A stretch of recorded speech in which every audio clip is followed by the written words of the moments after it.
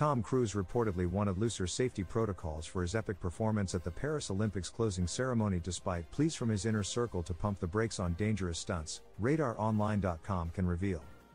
The 62-year-old daredevil leapt from the 140-foot roof of the Stade de France and rappelled into the stadium for a symbolic handover of the Olympic flag to Los Angeles, where the 2028 Games will take place. Cruise took off on a motorcycle with the flag in tow, and pre-recorded footage then showed him zipping through the streets of Paris before taking off on an LA-bound plane and skydiving down to the Hollywood sign. While the stunt went off without a hitch, the 18-month-long planning process was apparently not all smooth sailing.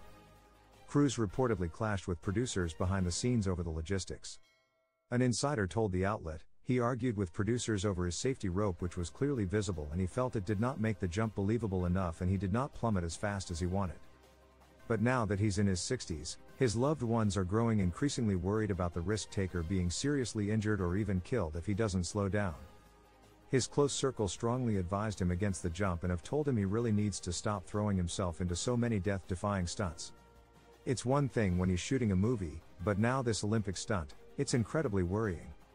Yet Cruise remains undeterred by their concerns, the source told Daily Mail, suggesting the actor appears to view himself as invincible due to his legendary status as one of the biggest action movie stars of all time. Tom knows the risks involved and he doesn't care. He refuses to pull back. He truly believes he is larger than life. Part of it is his Napoleon complex and also the fact that he is pretty much a demigod in his religion. But he's not 25 anymore, not even 35 or 45.